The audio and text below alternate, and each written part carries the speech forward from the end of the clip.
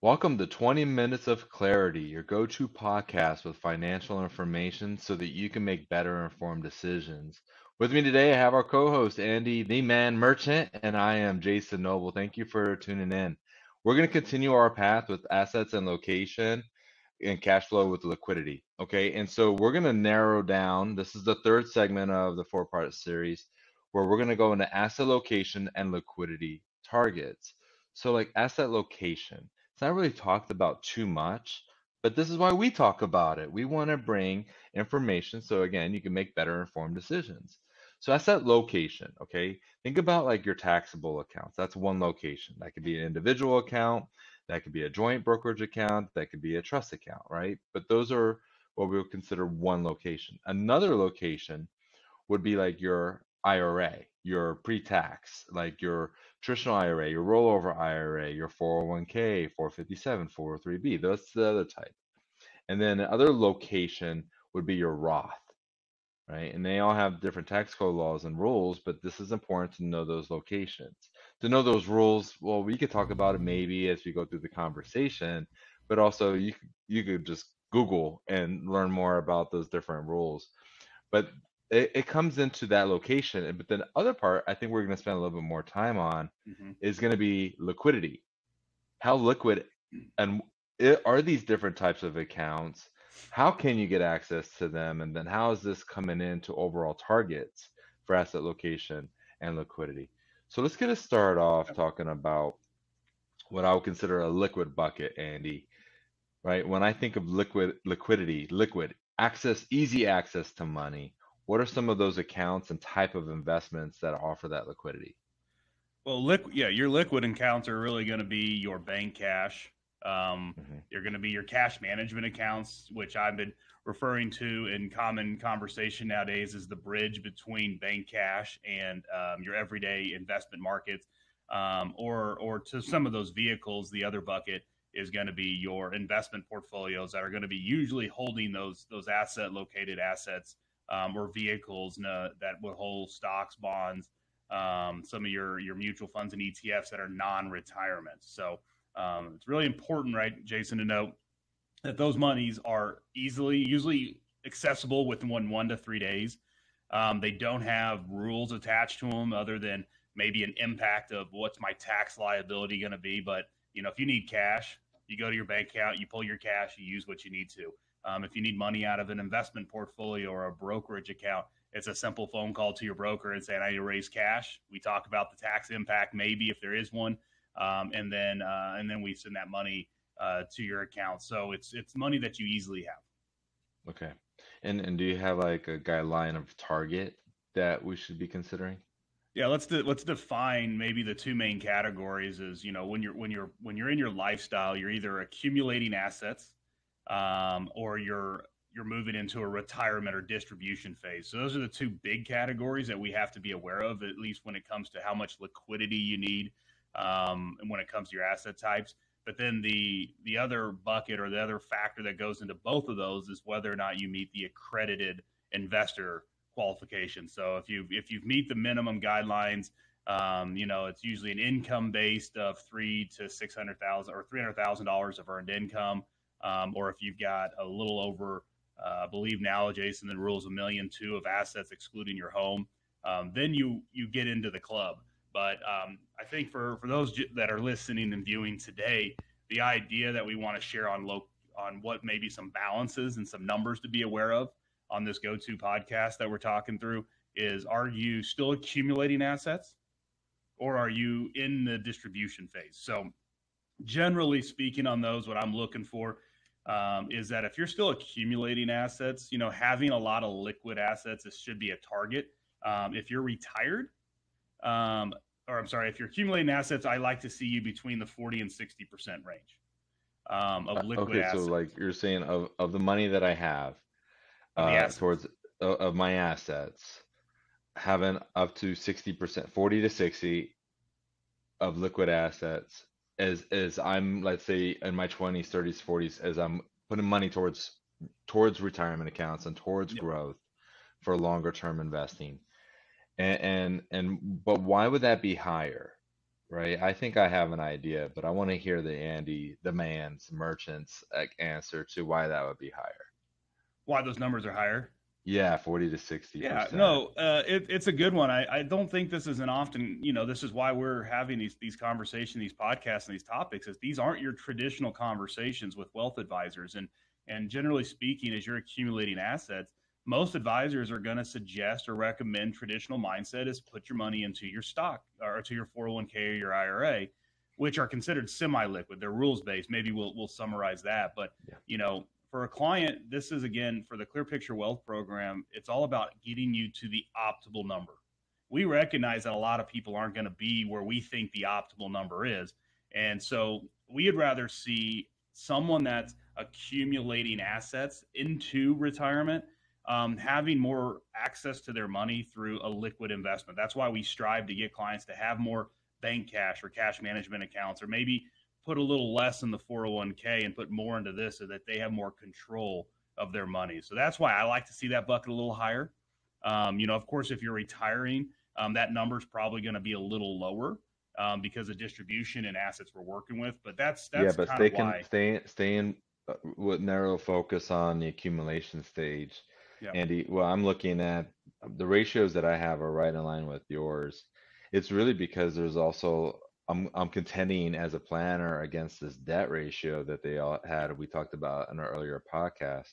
And anyone could go to clearpicturefinancial.com to check out those earlier podcasts or to even click the link to even schedule a conversation.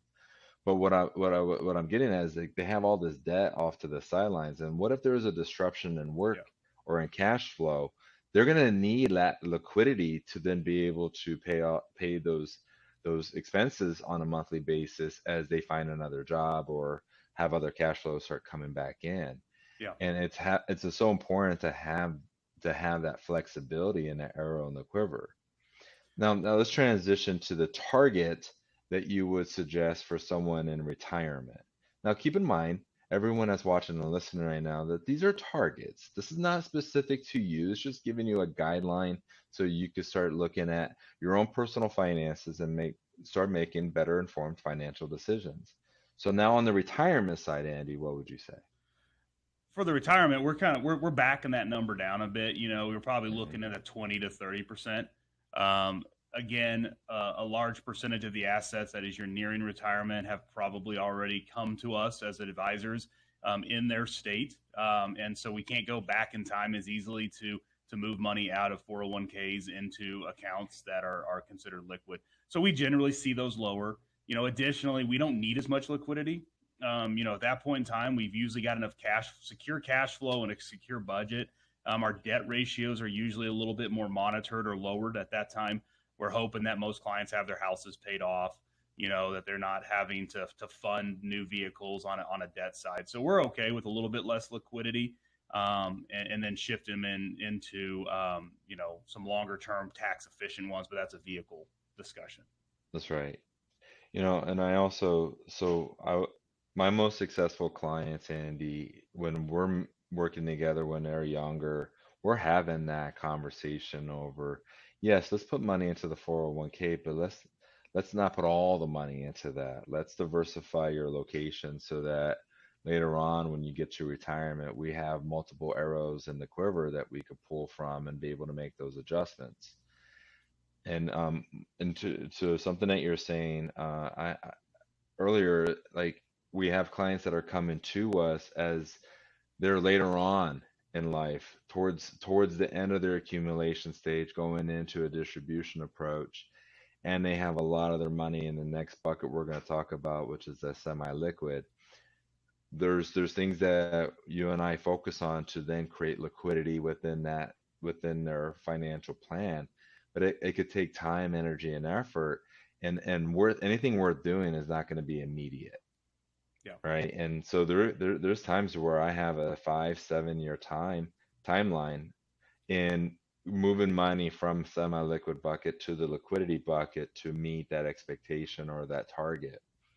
And I think that's a really good segue into semi-liquid. And Andy, just pretend I don't know, okay? What is semi-liquid? Explain it to me. Hey, I'm going to say it in the simplest format here. A semi-liquid asset is something that is we define is rules based, right? So you're going to be what assets to look for in your net worth statement are going to be your 401ks, right? If you have a 401k, you can't access it until you retire, or quit your job, or have a hardship, withdrawal request. All of which generally lead to next situations. Could be your IRA if you're more active, including Roths. Jason, you and I talk about this.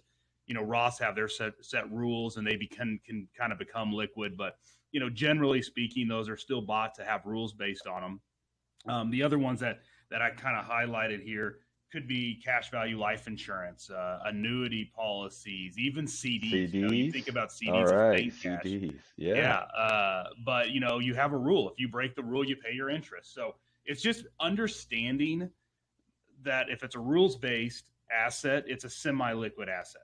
We can make those easily liquid, but we just have to understand the rules behind them. And we're trading those off. And why we like the semi liquid bucket is that it's giving you some immediate benefit, whether it's downside protection or tax deferral.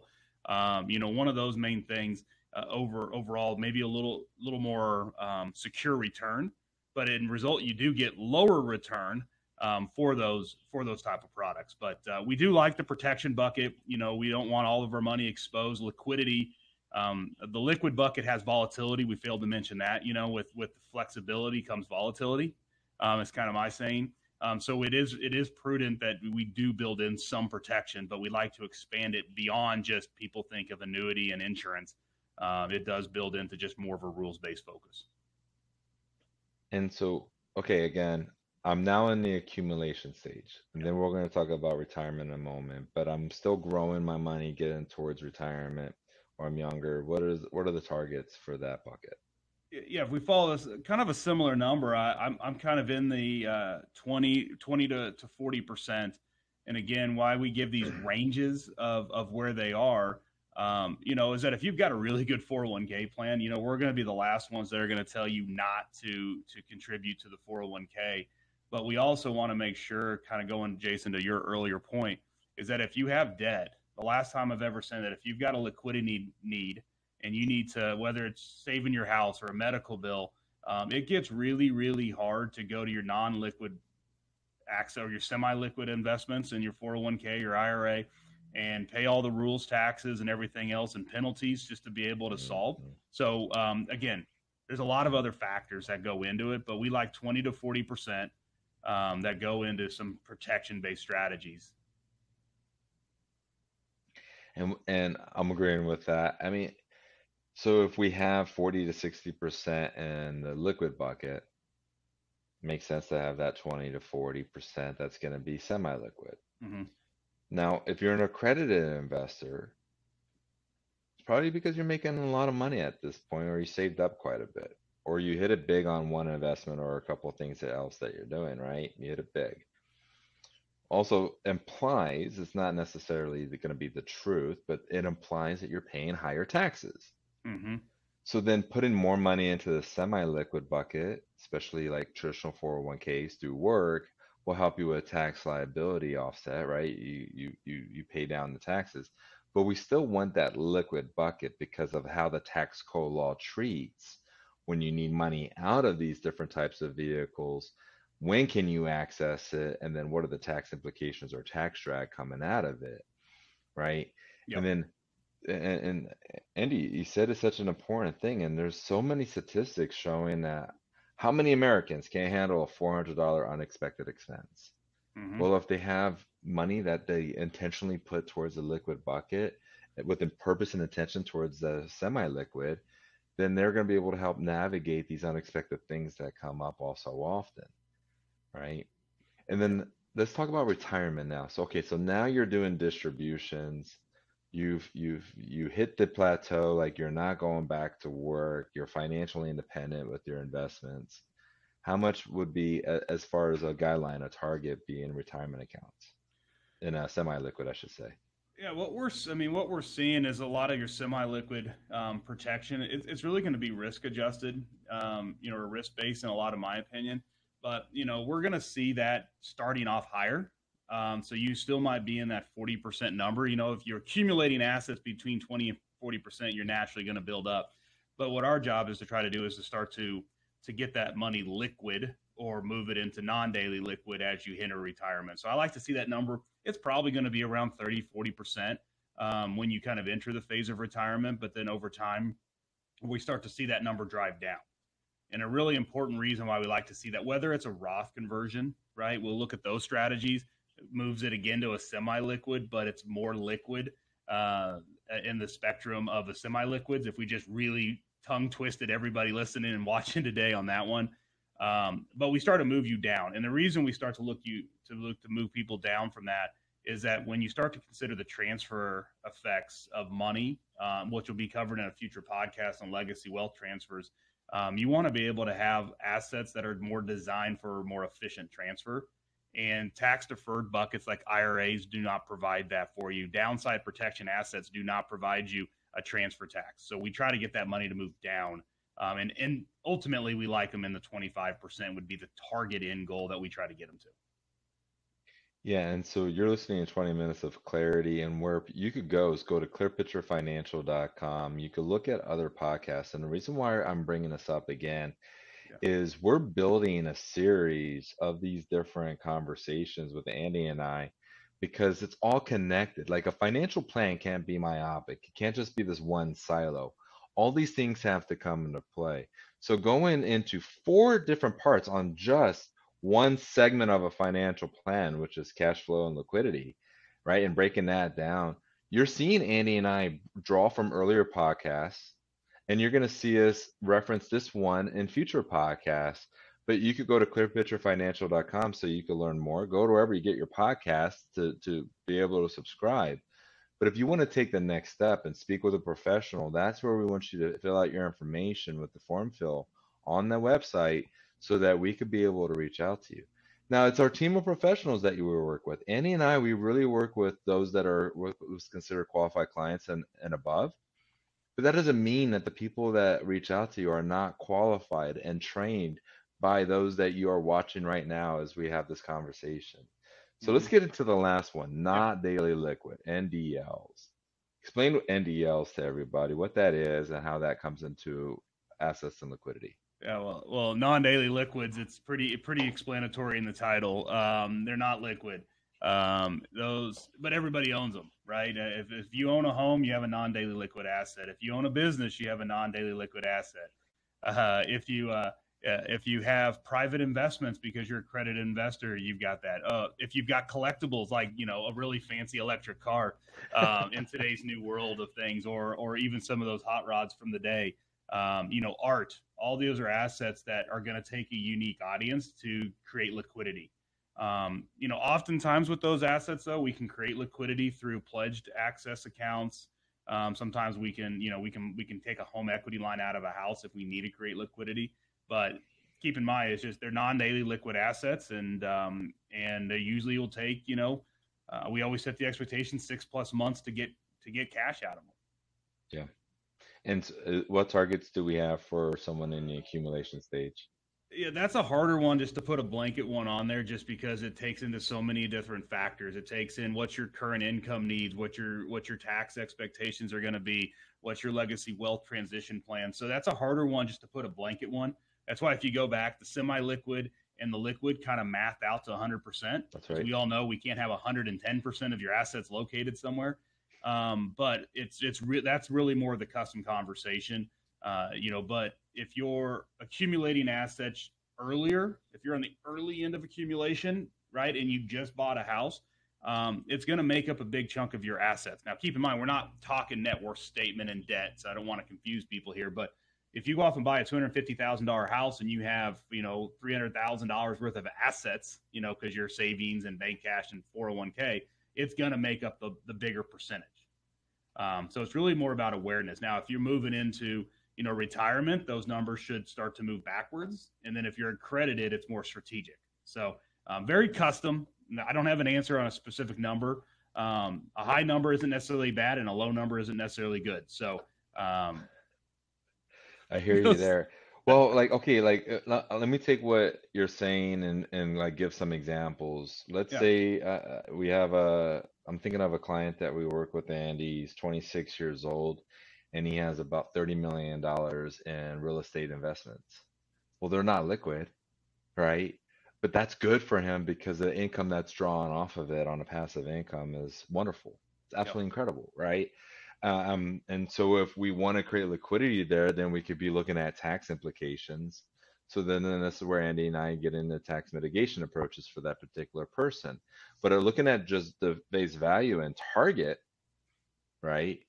um, like it has to be customized. So these targets across all the different types of locations are customized in the financial plan based off of where you are in your journey. But another couple, let's say that I'm thinking about, Andy, that we work with, um, they're in their early 30s, and they do have a home, which is wonderful. They have two young children, but she went to law school and has $210,000 worth of student loan debt. So if we put so much money in the semi-liquid and something comes up with work or a life change or something with the children, who knows, right? Mm-hmm.